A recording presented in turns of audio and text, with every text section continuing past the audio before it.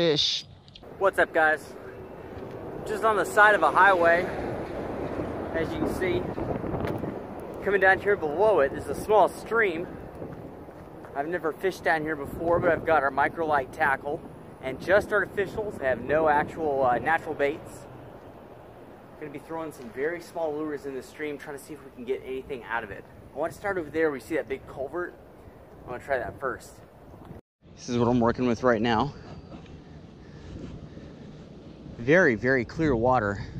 But right here, you see this little drop off of the pool here? Honestly, it looks incredibly, looks like it's gonna be slim pickings, but I do see a bit of dust getting kicked up in there, like there could be fish. And sometimes the small fish, the bass, the tiny ones, are kind of hard to see until they're on your lure. Just have a go, see what happens.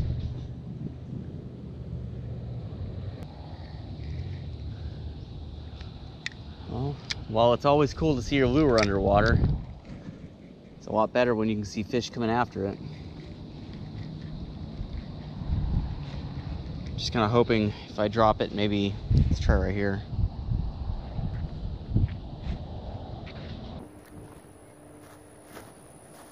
This is the second one. There's a big carp down there.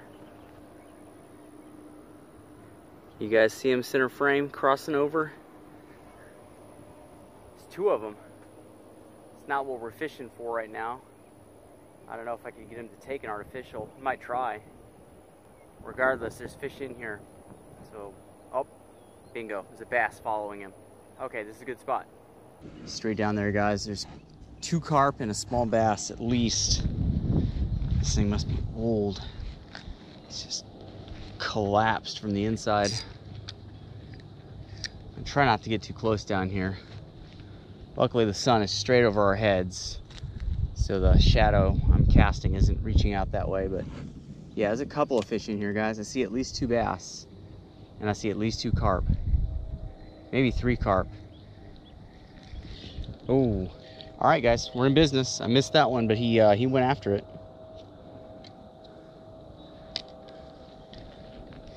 I was getting kind of disappointed at first. I was thinking we came all this way because I walked down here, guys.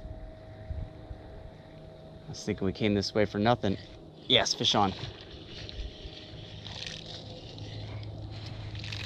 That's a bass. Nice.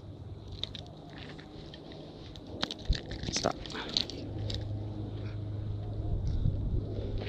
It's a good fish. Good fish.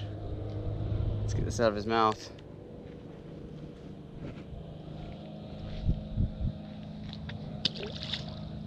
There he goes. It's interesting, this is almost too shallow on each end for these fish to get out of. Might come back down here, you know, with some natural baits later and try to catch those carp. See if we can get another one.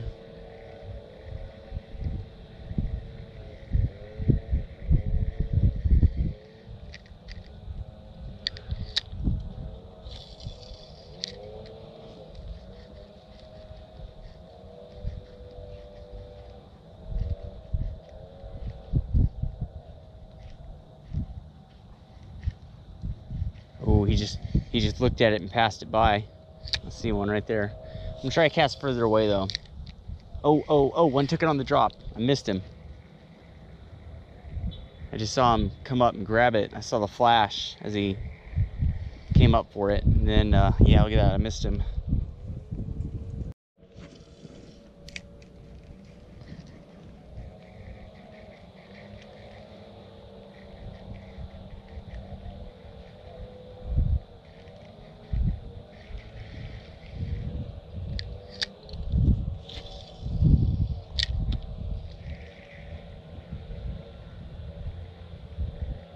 Oh, something bumped it. Something bumped it again.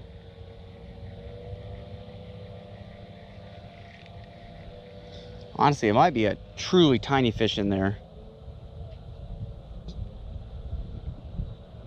There's a couple of small bass in there. It might be something that's, you know, that long. Can't really get a hold of it.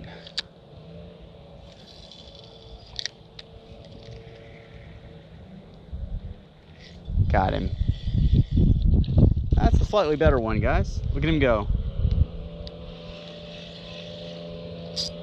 Yeah, he's not terrible considering how shallow this water is. That's a good fish. Yeah, look at that. That's not too bad at all.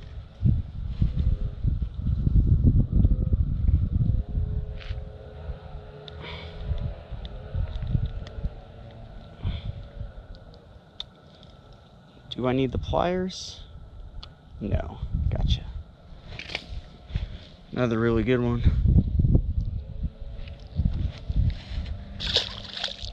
There he goes. Look at him. Epic stuff. Epic stuff. Let's see how we're doing here with this bait. I'm really liking this red and white.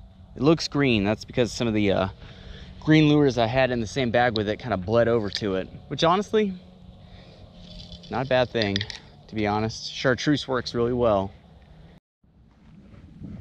Little turtle right there. It's a musk turtle, is what that is. Anyway, let's go back to it. Fish, no, snag. Can always tell.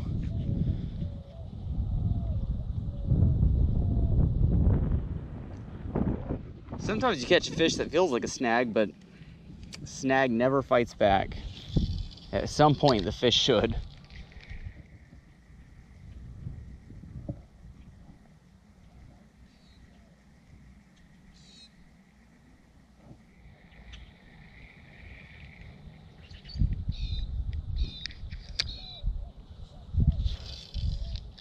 Tell you what, see these houses? As a kid, this would have been like a dream come true for me.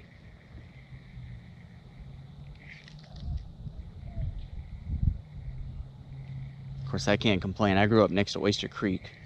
Like a stone's throw away. Literally, I could have actually thrown a stone into it from my back porch, so cannot complain. Anyway, I'm going for it. I don't know if you guys can see the edge.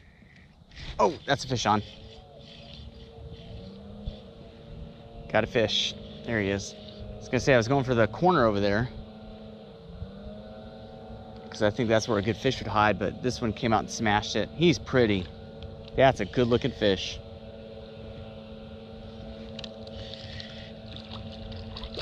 There we go.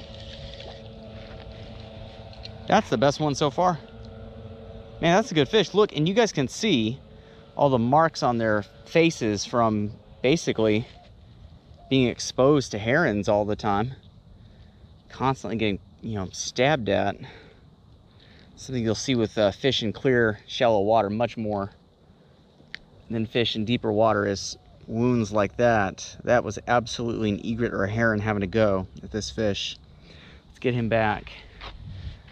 Somebody was asking me the other day for more underwater footage. Don't get a lot of opportunities for that here. God, look at him. Beautiful. Here we go. Everything is so dirty. This water ain't beautiful, that's for sure.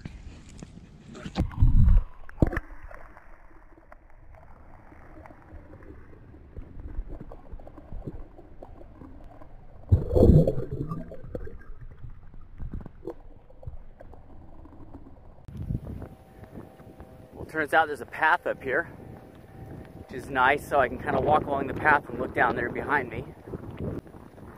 I think it's gonna meet another bayou up ahead. It's gonna be a T-section kind of, or a convergence of water, and that's what I wanna fish. So we're heading straight down the path up that way where you see the highway crossing over. That's where we're going. Look out there. See that conjunction right there? And there's some waste treatment going on right on the corner. That's always a good sign for fish. Let's get down there.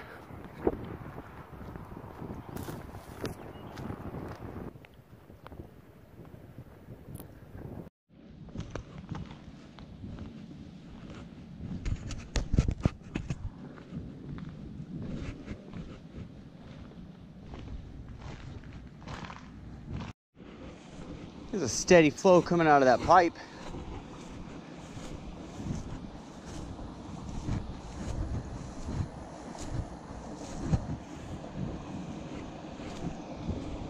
Oh, doesn't mean there's any fish in here, but cool to see. Some small musk turtle over there. There's that slider. It's just so tiny.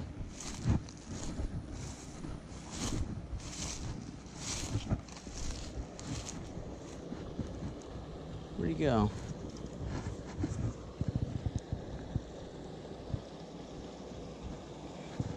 There he is, right there. That's the slider.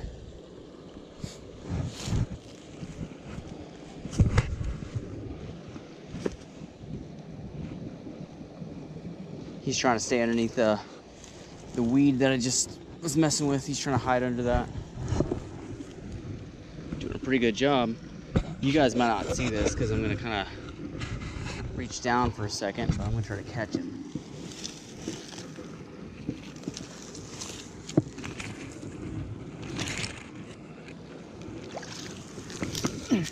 Got him. Yeah, he's a itty bitty slider. Covered in weed. Tiny little guy.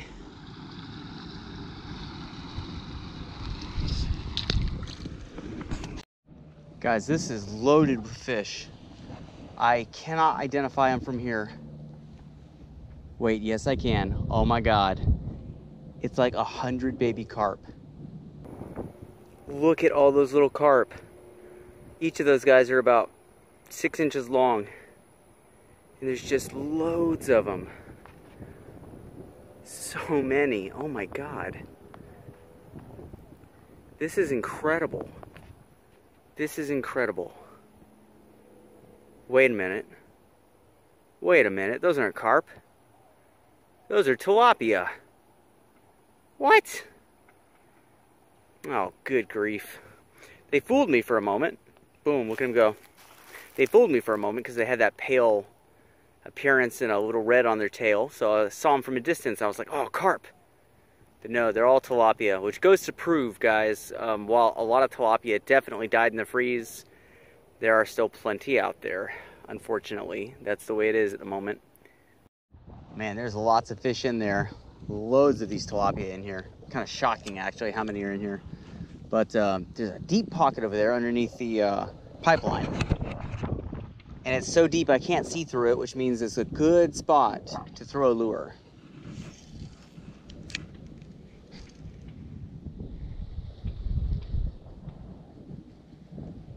Oh, what's that chasing it? I think a tilapia is chasing it.